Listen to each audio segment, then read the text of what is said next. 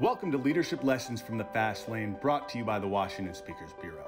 In this space, we will explore some of the most pressing challenges that leaders face today with the world's most respected, innovative, curious, and accomplished thought leaders. We'd like to welcome our host, best-selling author and co-author of the recently published book, Choose Love, Not Fear, a WSD exclusive speaker for almost 30 years, Gary Heil. Welcome to Leadership Lessons from the Fast Lane. My name is Gary Heil. Today's guest is Kat Cole, President, Focus Brands North America. In that capacity, Kat's responsible for the development of brands that include Schlotzsky's, McAllister's, Jamba, Cinnabon, Moe's Southwestern, all places where, in the spirit of full disclosure, I've spent far too much time as a customer. She's in the past been the president of Cinnabon. She's a volunteer around the world supporting women's issues for education. She's a member of the United Nations Global Entrepreneur Council. In her spare time, she is an investor and an advisor to technology companies. And Kat is among the best in the world as an advocate, eloquent and passionate about the idea that ordinary people in the right environment are capable of greatness. Kat, I am excited that you're with us today. Thank you for your time. Thank you so much for having me. Hopefully I will live up to that description. Well, to begin our discussion and provide context for it, I thought I'd like to take you back to January in 2011. You'd just been promoted at 32 years old to the president of Cinnabon. Yeah. And as I read that, I'm thinking, that's got to be pretty exciting at 32, a global brand, your first presidency, until I turned around and looked at the hill you were looking at. I mean, I cannot put myself in your shoes, but I'm looking at it and saying, it's franchisees in 61 countries. It's customers who can only visit you once in a while because you're in airports and malls. Right. Not really good growth numbers in terms of the franchise over time, which means underinvestment usually. A bunch of small businesses that it's very difficult to get on the same page. And with all the challenges, you're trying to sell a large, delicious, yummy, but 800 plus calorie cinnamon roll to a bunch of health conscious people. With each passing day, they become more health conscious. Have I missed it? And the only part of the uphill battle I would add is that it was right at the tail end of the recession. So to that, compressed discretionary income, much fewer people traveling and shopping. So that was just the frosting on the bon, if you will. The hill wasn't big enough. Yeah. And so it had to be one of those days where, like, the good news, the president, and the bad news is, oh my God, what a hill. Yeah. And all you did, it seems to me, over the next 4.5 years was grow it from $300 million to $1.3 billion. One of the most interesting growth stories of the last decade. And I'm thinking, I've got to know, when you're back in 2011 and you're looking at that hill, how did you think you could create a common sense of purpose among all those stakeholders to try to make this happen? You know, I think part of the way that I felt confident in the business and the brand, you know, two different things, but related, the business and the brand's potential was just in how good the product was and is. It is incredibly differentiated. It is a cinnamon roll the size of your face, but it is also ooey gooey and I mean, truly delicious, like worth the discretionary calories. And so you're never at a disadvantage when product is that good. And the other confidence building piece was the strength of the franchisees. There were, you know, business partners that had been through a really big rough patch through the recession. We're seeing all the dynamics you described in the marketplace, yet they were committed to the brand and they executed this fresh, baked from scratch, all day, everyday product with excellence. And so when you have a foundation that good, it's not hard to sort of reconstruct and edit the house. And then add to it, there were members of the team that were equally as passionate as the franchisees. And so all the ingredients of good stuff to come were there. They just weren't necessarily being mixed in the right way and baked at the right temperature and pulled out at the right time. So the things that were required seemed obvious.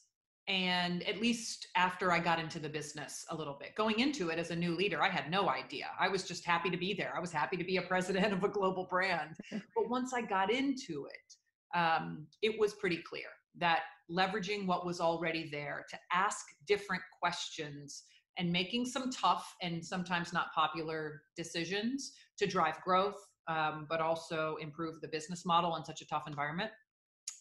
Those things seemed pretty obvious, and the basics of what was needed to get there were already there.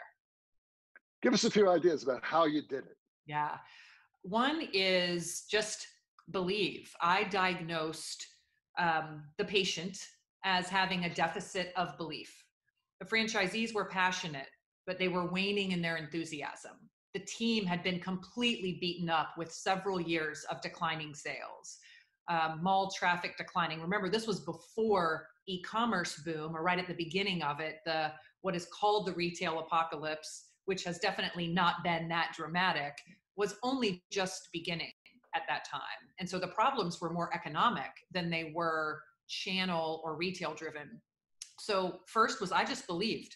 I went to the franchisees and talked about how powerful the brand and the business is. I rallied the team and showed them belief and vision and possibility. And I went on national media, international media, and talked about how powerful the brand is and all the many ways it was already doing more than people realized. And that belief, the diagnosis that there was a deficit of belief, and then leading with almost blind belief was the first way that I approached it as a leader. That was a piece of the puzzle. The second was being really honest about our capabilities.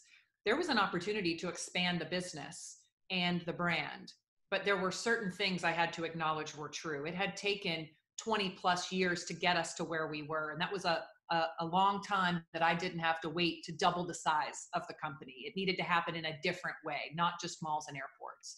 So we pulled forward innovative business models, not just innovative products, innovative business models, accelerating store within store concepts, putting a little Cinnabon inside of Schlotzsky's that had already started. We accelerated it.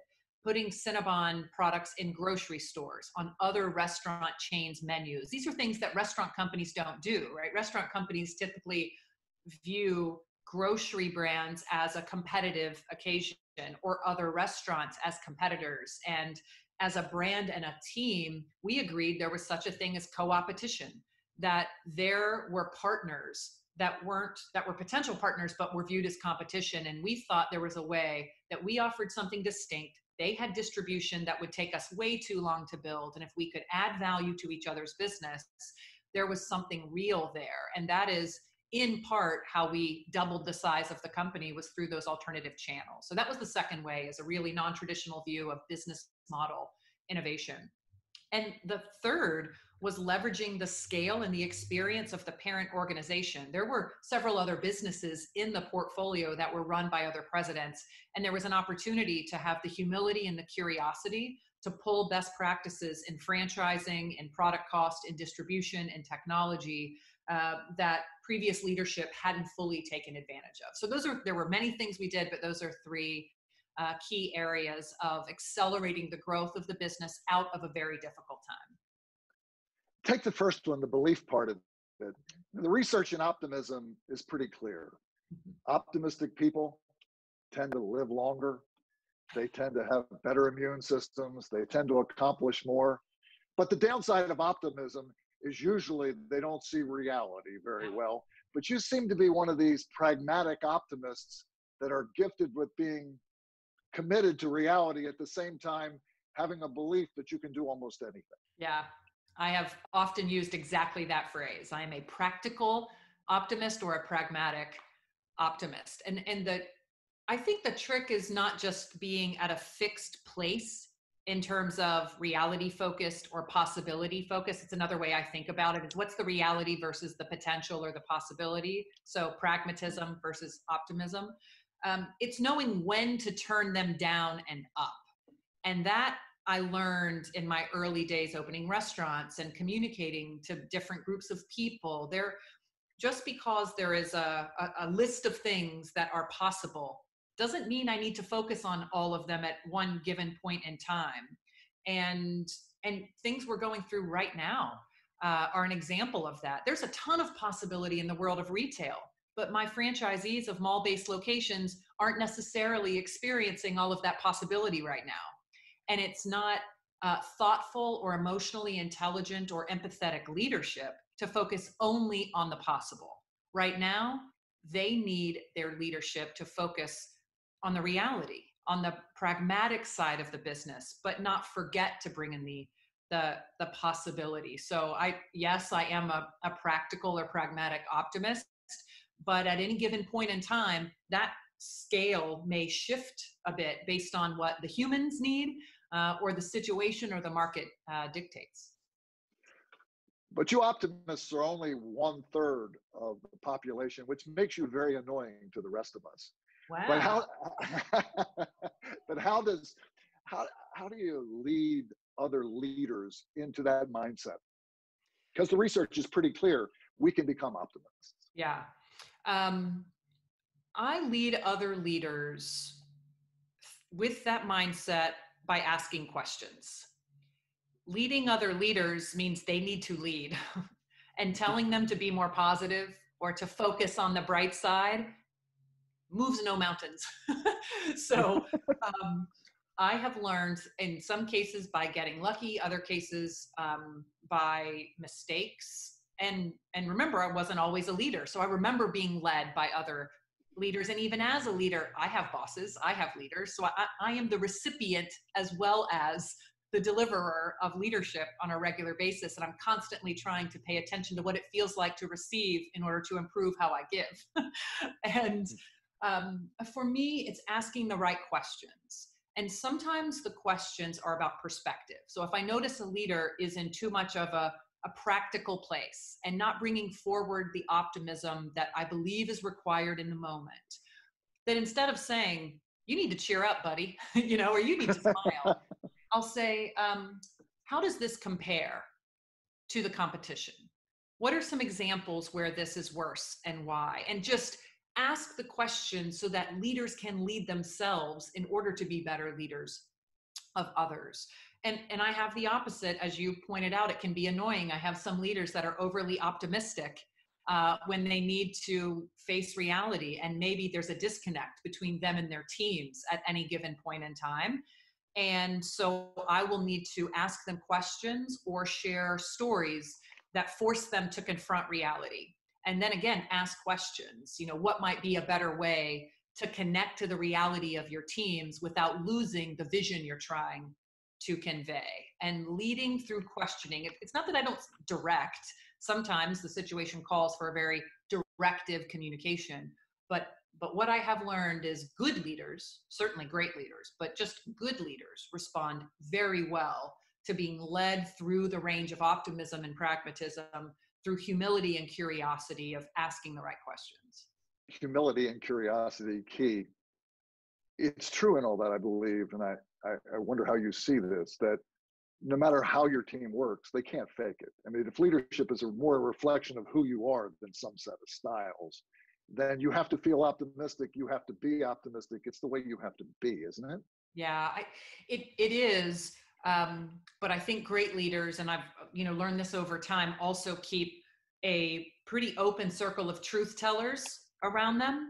And even if I am who I am, right? Even if I am bringing forward the bright and shiny side of a coin in a moment, my hope is that I have built a team of people who say, that's not serving us right now, or you're missing an opportunity here to connect. And so I'm still being me, but I'm getting regular feedback of how to turn my personality up and down.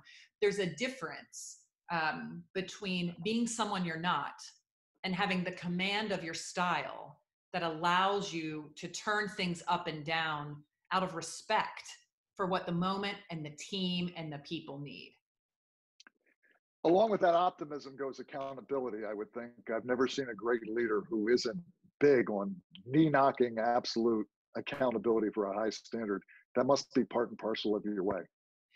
It is. And I do think for those that lean toward optimism, sometimes that can be a bit difficult, if not well practiced, of how can I authentically, if I'm more positive or optimistic, hold others accountable, especially if it's been ingrained in me with old school leadership that accountability means military, right? It means I am going to come down on you hard and fast for everything that you are supposed to do. And not only am I a pragmatic optimist, but I am deeply empathetic, probably to a fault in the earlier days of my leadership, because an over exercising of empathy leads to a reduction of accountability, right? I think of the many reasons they might not have gotten something done, or maybe I accept excuses a little more than I should, or I hear something and I don't hear it as an excuse. I hear it as a justification. And leaders who over-index on deep, authentic, sort of intuitive empathy might make those mistakes. I certainly did as a young leader. So for me, I reframe what failure of leadership is. I have learned to tell myself and others, I am failing you if I don't challenge you on doing what you've said. I am failing you if I allow something not done to go unaddressed. I'm failing in my role as a leader if I don't hold this person accountable for their part, because it actually puts far more work on this person. So I've learned to use this phrase, I would be failing you if. I would be failing you if, and then I fill in with what might be a big, heavy, directive discussion around accountability, but it is framed with why I'm doing it, with my perspective that it's wrong for me not to have this conversation. And it's not just a phrase for me, it's a deeply held belief. And it is a filter that colors what I hold myself accountable to and how I connect accountability to the types of interactions that are required to drive it. You know, I have shamelessly stole one of your stories as a best way to explain something. I think you and I have spent some time in the last couple of years around technology in Silicon Valley. And the old startup mantra is most companies don't die of malnutrition, they die of indigestion. And that a lack of focus is a bigger part of most of our problems, right? Yeah. I remember Pat O'Donnell at Aspen that told me, if you're preaching more than one gospel, you're confusing to most people. But your story about being in Africa and looking at what focus really looks like, I think I might have, after the first time I heard that, forgot everything I knew about focus and I talk about water. Yeah. Tell us.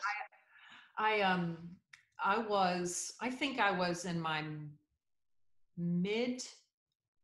I was in my late 20s, I think, or early 30s, and in Eastern Africa with some friends on a humanitarian visit. So we were going with a group, with an organization that has the mission to help people help themselves in the most difficult parts of the world. And in this case, we were in Somali, Ethiopia. So in Ethiopia, on the Somali border, very dangerous area, incredibly poor, all kinds of sort of terrorism infiltration. And there are many organizations, military and civilian, that go to this area of the world to help them support themselves, because if they can't support themselves, they are far more likely to be forced to participate in globally dangerous activity. And so it's important, it's an important place to go be a helper. And we were sitting around with a group of village leaders that had accountability for different areas of village transformation, health and hygiene, education, nutrition, water, things like that. And a friend of mine who was there, who had never been to this area of the world, I had done a lot of work in Rwanda prior, but this was my first time in Ethiopia. And a friend of mine asked, okay, we're going to go back and we're going to fundraise for you. And this is a matching model. So whatever we raise and contribute philanthropically, they must contribute and then they do the work. And so we said, what are your priorities? Help us tell your story. Help us go back and talk about what you need.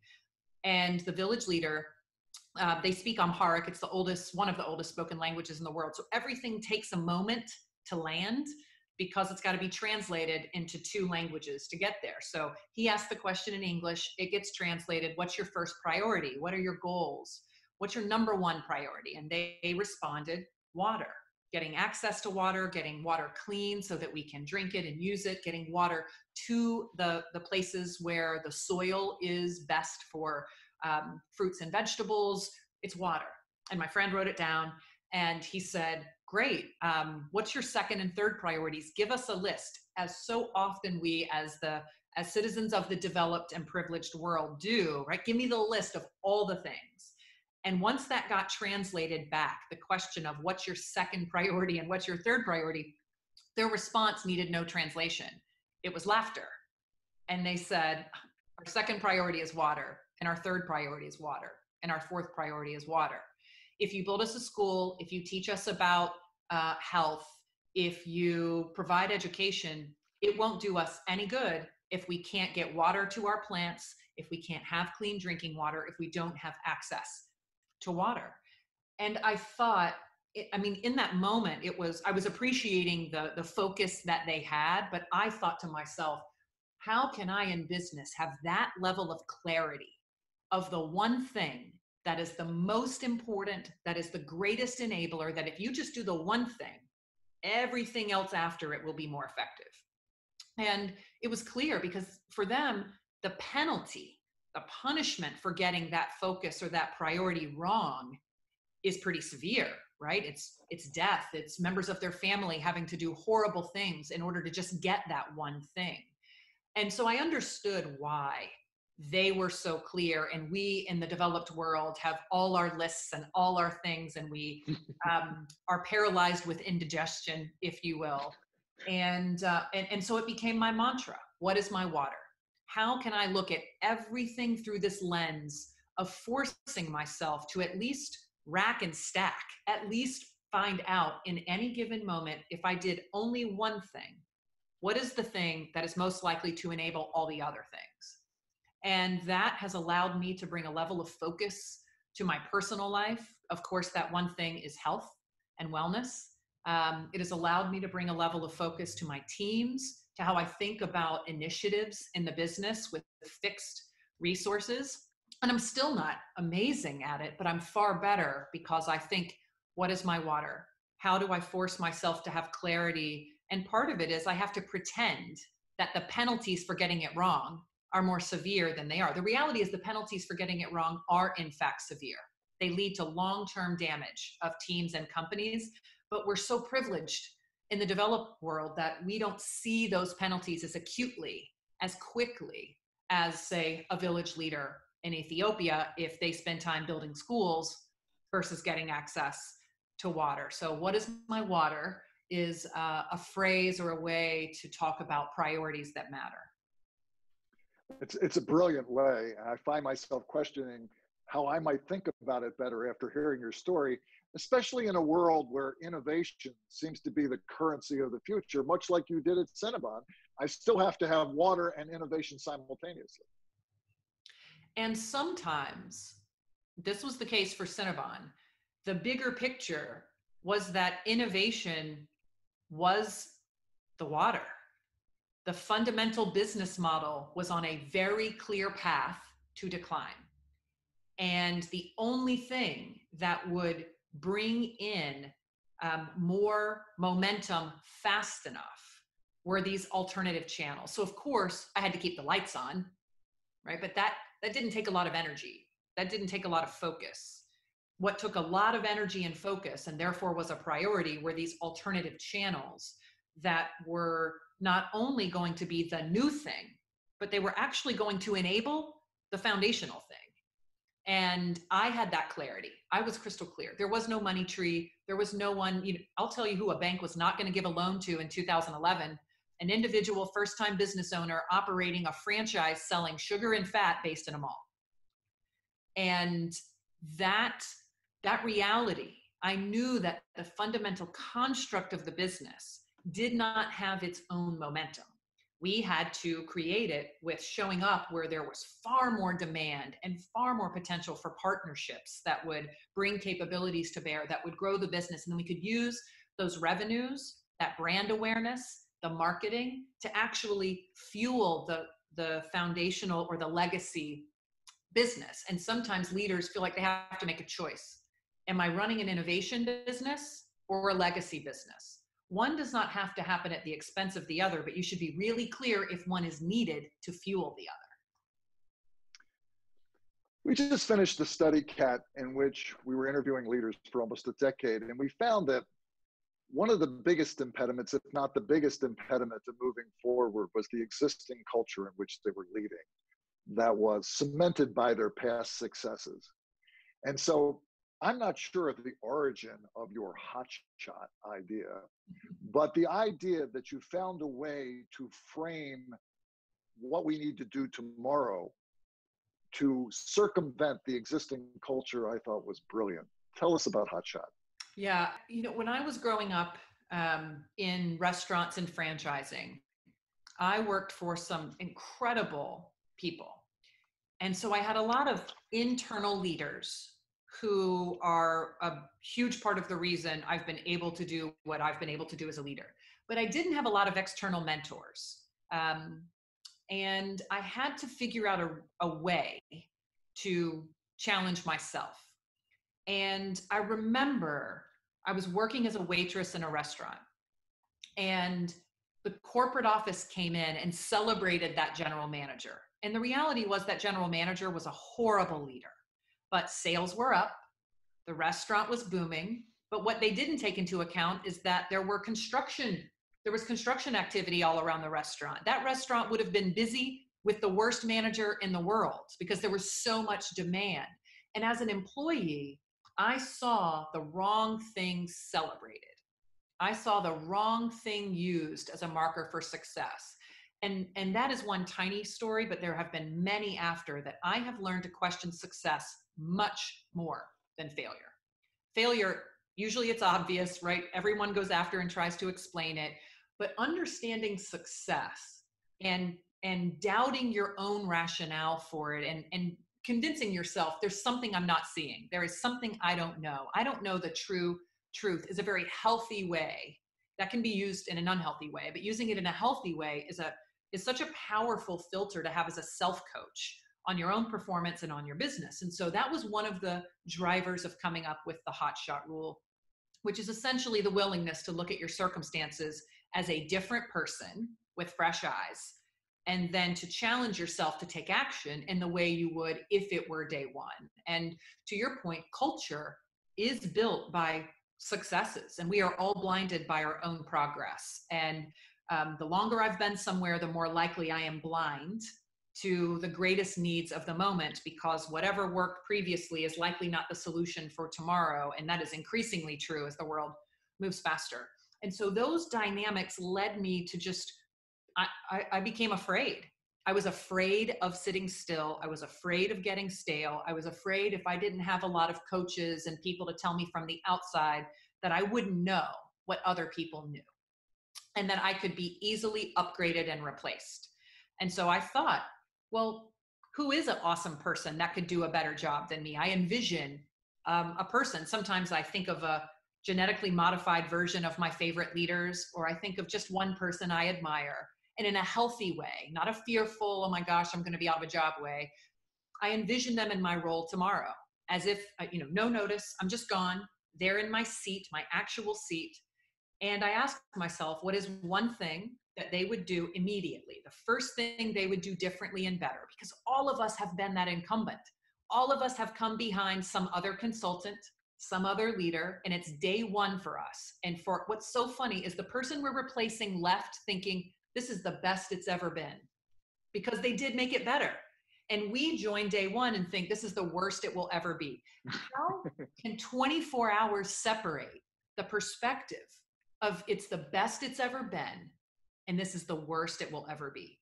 And the reality is both can be true. It can be the best it's ever been, and if you're a really good self-coach, it is simultaneously the worst it will ever be. And so I asked myself, what would that person do? That objective thinking helps me come up with the answer if I allow myself to really do the exercise. And then I asked myself the question, why can't that be me? And the reason it isn't me is I am blinded by my own progress, or I feel confined by the way I'm perceived. Maybe the thing I need to do differently is a pretty big departure from recent decisions I've made, and how will people view me if I change my mind? Or what will they say if it's what they've been asking for anyway? And so those fears of being judged keep leaders from changing, progressing, and evolving because they feel bound by their own reputations. And the hotshot rule just allows me to keep breaking out of that. I used to do it quarterly, and then it was so effective monthly. And now I do a version of it almost weekly. My husband and I have a version of this check-in where we ask each other questions to reflect on objectively so we can improve. But the power of the hotshot rule isn't just asking the question and answering it, it's acting on it. So I take action on it within 24 hours, whatever that thing is that I think the hotshot would do, and I tell my team. And it demonstrates vulnerability. It says, I'm never done. It says, I'm willing to be wrong and change. And it shows a bias for action. And when you do it enough, people get used to it. And it's like, okay, I'm not doing this as well as I could. I'm changing it, moving on. Next, next, next. And we just get a little bit better on a regular basis. And there's something about that cadence of asking, answering, and acting that drives really accelerated personal and business or team progress. There's a version of that that came to mind when I listened to you.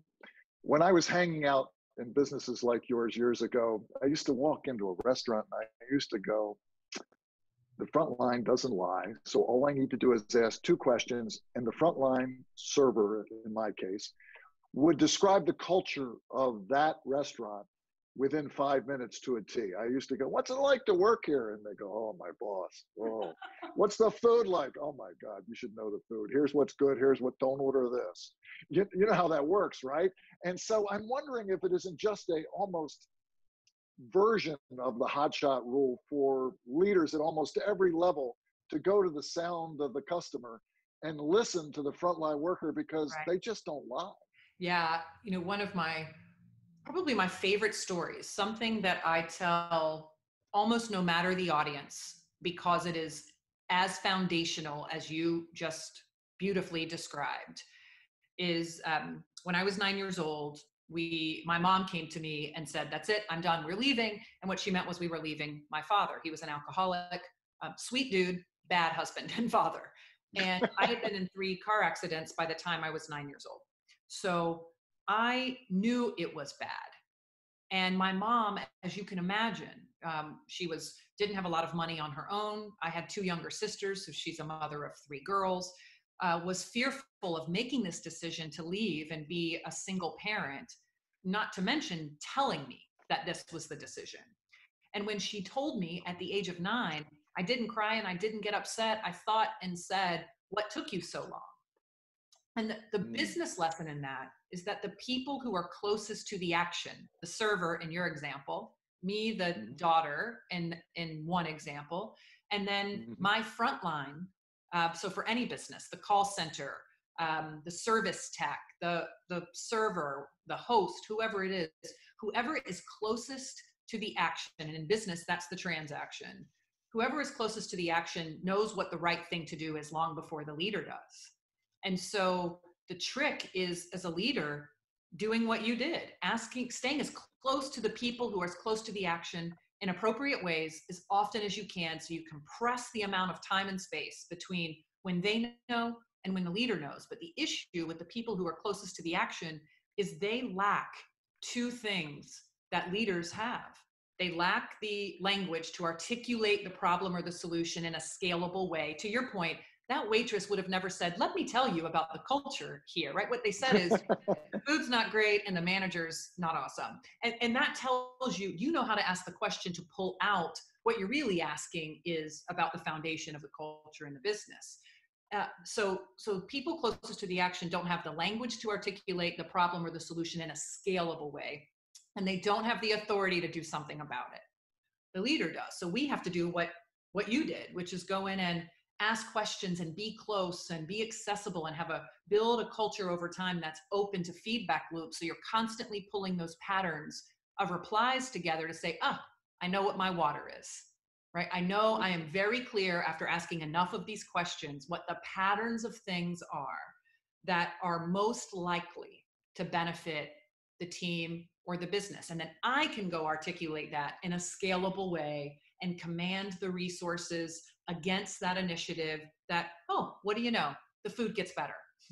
The manager's not as bad. But that staying close to the action, especially in companies that have hyper growth and they start moving farther and farther away from the customer, and there's no longer the founder mentality, there's the corporate bureaucracy. And we've all seen it and lived it and know the stories, but it actually isn't hard to break that cycle.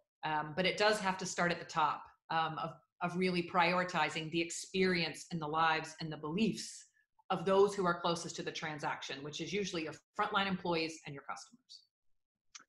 I have one other issue I want to make sure we get out, because I haven't heard it for years. I used to work in a business that helped educate baseball players a long time ago. Oh, cool. And I had an ex-pro player used to use this term. I thought it was brilliant at the time. He used to say, no matter where you get your information, you have to be your own best coach. You can't trade your mind for somebody else's mind.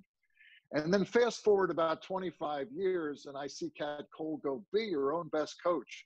And my ears perk up and go, I've heard that before.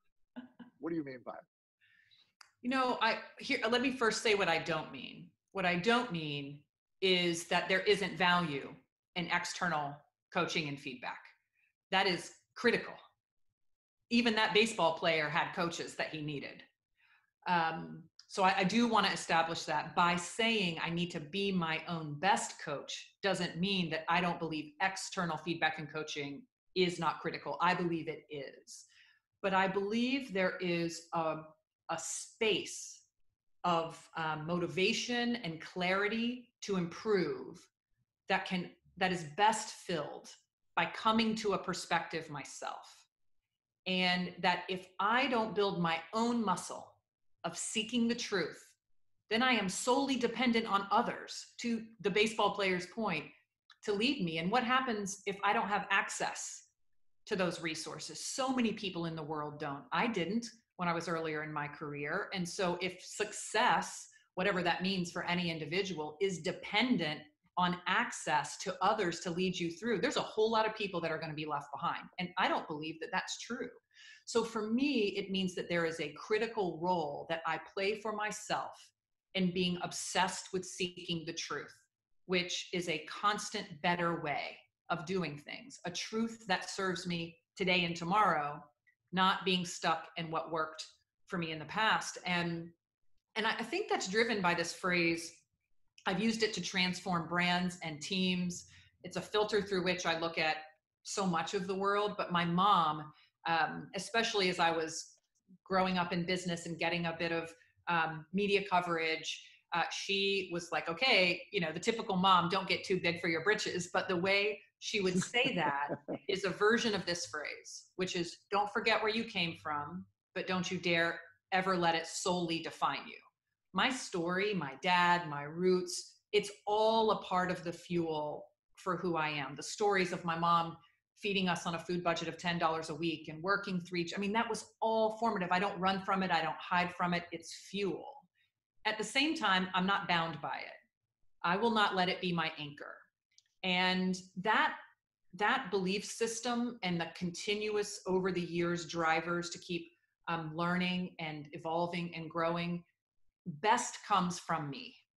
I need the outside perspective. I believe greatly in checking in and soliciting feedback and asking questions that give people the permission to be as candid as they possibly can be frequently, both the people around us personally and at home, our family and our loved ones, but certainly in business. But I also believe that if I don't have my own constant dissatisfaction with the status quo, if I don't have my own belief that even my truth might be outdated, I am missing a critical piece of the puzzle. Let's talk just for a second about your remarkable journey, because to say your journey has been remarkable would be to seriously underestimate how remarkable your journey has been. You talked about your mom and your dad, but you started working in the restaurants in your late teens. And by the time you were 26, you're sitting on the executive team of an $800 million business without a college degree and much formal education in those ways. That is remarkable. That makes How it does that sound so happen? much fancier than it felt at the time. Well, it is remarkable.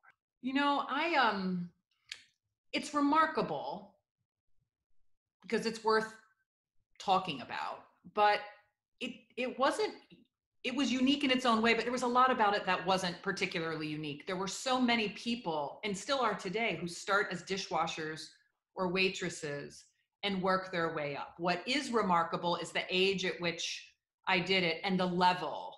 You know, instead of just staying in the and moving up, running my own restaurants, which in and of itself is a big career path, I ended up moving into corporate at 21. I took a pay cut. I made more as a waitress than I did in my first corporate job. And some people won't do that. Some people can't do that. But I was almost a 50% pay cut, wasn't it? Oh yeah. Yeah, I made 20, I might get this wrong, it was $21,000 or $22,000 pre-tax. That was the salary. And I was making double that as a full-time waitress. And keep in mind, I had to shift from living off of cash and being able to pick a shift anytime I wanted to going to living off of a paycheck. So I got a little credit card debt and had to learn that lesson as well at the age of 21. It's for another podcast, another session. And I learned a lot of lessons the hard way, but I was willing and able. I was single, I was young, I had no expenses. And so I moved to Atlanta and I took this corporate job of this growing restaurant company of Hooters Restaurants. And I think part of that remarkable journey, yes, part of it is me. Absolutely. I'm curious. I'm humble. I have the ability to display confidence and courage at the right time. There are some things that are just a product of my mom and how I was raised and having to be a leader at a young age. But the other part of it is I joined a growing company. If a company is growing quickly, they give the people inside disproportionate opportunities. I benefited from being in a high growth environment, and you can't remove that from the equation. And I had leaders who believed in me, who gave me a chance, either because they had to. It was Hooters Restaurant, so it's not as if there were Wharton MBAs beating down the door to come take management roles at the company. There were a lot of us who moved up from within. And oh, by the way, every leader I worked for, up until the point that I worked for the CEO as a 26-year-old vice president, every major boss I had was a woman. And what is interesting about that, I don't think that's required, but what's interesting is I had so many models of leadership, of women in leadership, that by the time I became an executive and had the proverbial seat at the table, I wasn't trying to figure out how to be a woman in a man's job. I had seen women be leaders. So I didn't have that emotional burden that so many women have when they finally get that seat and they look around and go, oh man, how do I figure out how to behave like other leaders who in many cases, less so these days, but in many cases happen to not look like me. And some, especially when they're young leaders, mistakenly feel they need to alter their personality to level up or to compete or to have a seat at the table. And I had the good fortune of not needing to worry about that because of the amazing women, general managers, district managers, vice presidents that I worked for. The person I succeeded at to be my first president, to have my first vice president role, was an incredible woman that I had worked for years. My first general manager at Hooters was a woman who herself had been a Hooters girl. And so it's just interesting that part of that remarkable journey, of which a piece of the story is I moved up to be an executive of a $800 million company at the age of 26, is how it was relatively easy because I had the mentorship and the leadership examples of many others who were more like me in some ways than not. And that is why I'm so passionate about how representation matters in leadership. But it's a part of my story that's not often told, or there's not an opportunity to get that in. And I think I benefited from that. Yeah, and part of it has to be just this crazy woman who believes she can do anything. Because the part of the story that blew me away as I started to think about it was, if somebody came to me and said, I really don't have much education. I have a few semester hours of college, and I think I need to promote. I think I need an MBA.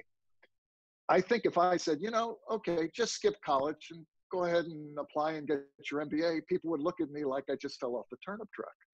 But that's exactly what you did, isn't it? Yeah, I have a master's without a bachelor's. Rare but possible. And here's what I hope viewers take away from your great question. It is not that I believe I can do anything. My mom, like many other parents, said, you can do anything. But I also can't go play in the WNBA. I can't actually do everything. I can't actually do anything. But what I have always believed is that I can figure anything out. I don't believe I know it. I don't believe it's certain I can do it well. I do believe I can figure it out. The irony is what I have confidence in is my curiosity and humility. I have absolute conviction that in any situation, I can be humble enough and curious enough to figure it out, far more than the average bear. And all I need to know is that there's a seed of it being possible. And there is a woman who over many calls and outreach who became a mentor for me over time, still is today. And she just cared. She came to know me and just reached out once in a while and would give me suggestions and ask questions. And one day she said, Kat, if you're an executive in a big restaurant company, you're very active in the industry. If you want a job in this industry, you'll never have a problem. You have a reputation. But if you ever want to go outside of the industry, and again, this is, I think, less true today. This was 2009. She said, if you want a job out of this industry, if you want career diversity, you're going to have an advanced degree.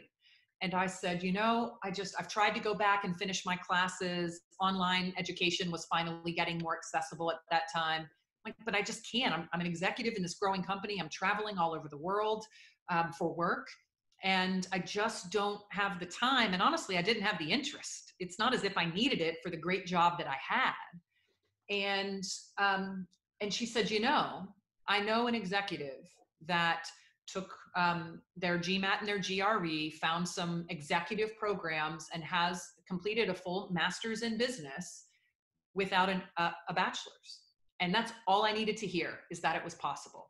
And I applied to those executive business programs, got accepted to several, chose the one that felt the most connected to me, which was Georgia State. And I completed a master's in international business through their executive MBA program without a bachelor's. Amazing. The part of that just strikes a chord with me is this idea of you can learn anything. You can learn it. There is this curiosity in interesting leaders that doesn't die with age, doesn't calcify, just gets more passionate over time. Their need to learn, their need to grow. And it seems to be in short supply many times. And I'm wondering if we can't find a way in companies to make this curiosity more systemic. I think part of it, I agree. And I think part of it is there has to be a muscle built to unlearn. There has to be a fundamental humility that what I know may be dated. What I know may no longer serve me to the degree that something else I could learn. And it's why immigrants and refugees are so good at founding businesses, and they're so good at scaling amazing business. They have had to unlearn their whole lives. They have had to leave being a doctor in their country and go start over as a waitress somewhere else, and then build their way back up. And they saw their parents do that. This ability to unlearn, this humility, to not have to keep building on the platform you're on. And that means being comfortable with being a novice. And that means being comfortable with being bad at something. And that can be really scary for a mature, seasoned leader who believes their identity and the trust that others have in them is rooted on them being certain. And that takes a lot of work and therapy, and I'm not a licensed therapist, so I can't solve the problem. But the first step is acknowledging that, is that there is a very real issue with the emotional side of how we view ourselves and what our identity is tied to. And if we believe our identity is tied to being reliable and the one who has the answers today, of course we are going to resist learning something new, being a novice. I know some leaders that have said, look, I know I need to learn that. I'm going to go take a private course. They would never want to learn or grow in public. And if you don't learn and grow in public, how do we expect to build cultures of people that are also willing to learn and grow real time under the bright light of public scrutiny and of peer observation? We have to do it ourselves first. Like, great leaders don't ask others to do what they wouldn't do themselves. And so I think maybe it's because of where I came from. Again, my mom, just very humble beginnings that I will never forget, that in the scheme of things still weren't that long ago. To me, reframing fail as, and I heard this somewhere decades ago and it stuck with me, but first attempt in learning.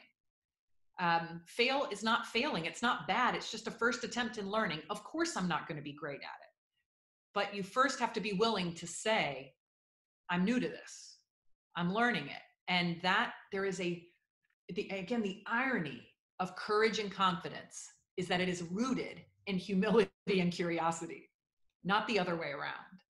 And so I hope that, people who see this, other leaders you and I have the pleasure of interacting with and continuing to learn from, is that root of growth, the willingness to be vulnerable, the willingness to fail as first attempt in learning, the willingness to be on a journey to unlearn something that might have served us, that is actually the muscle we need to build in order to address getting people to learn more and more frequently over time.